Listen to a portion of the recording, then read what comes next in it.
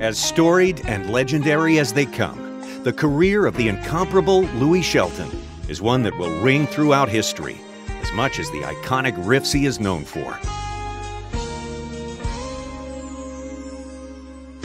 For just under half a century, Shelton's signature smooth guitar riffs and talents as a producer have made their way into the works of Barbra Streisand, Whitney Houston, John Lennon, Lionel Richie, Boz Scaggs, Stevie Wonder, the Jackson 5, Marvin Gaye, and countless others. Born in Little Rock in 1941 and raised in North Little Rock, Louie Shelton spent his early years teaching himself to play guitar.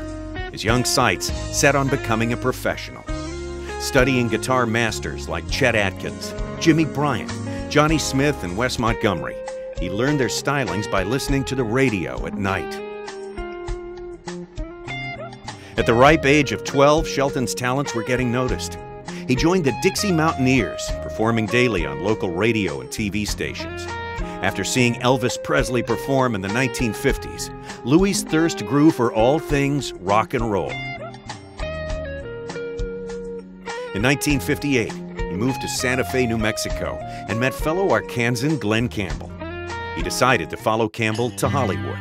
And that move soon paid off in a big way.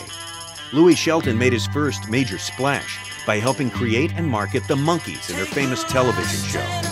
Shelton assisted the Monkees by developing a unique, iconic sound that made their first album a hit.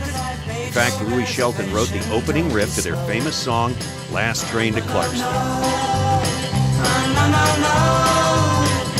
Cause I'm leaving in the morning and I must see you again. We'll have one more night together till the morning brings my train and I must go. In the 60s and 70s, Louie's musical reputation and circle of influence grew. As the producer for pop rock hitmakers Seals and Crofts, Shelton's Midas touch turned the group's work into 5 gold-selling albums, including Summer Breeze, which had an 18-week stint on the pop music charts in 1972.